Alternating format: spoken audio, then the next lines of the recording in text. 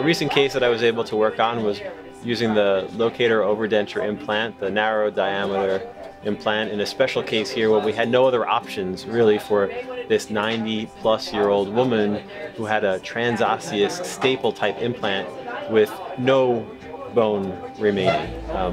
So the risks of trying to remove that staple implant, which was no longer usable, it was completely broken off below the bone levels, would be too risky for breaking her mandible. So we were able to come up with the solution of finding enough bone between the transosseous posts to place those low-D implants.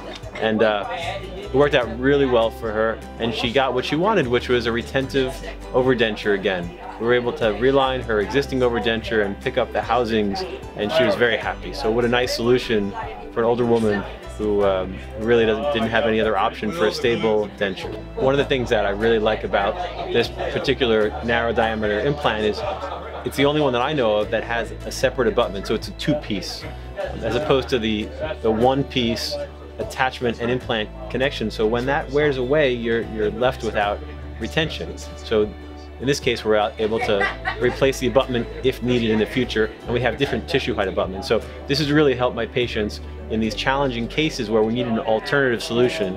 That's where this narrow diameter implant has helped out.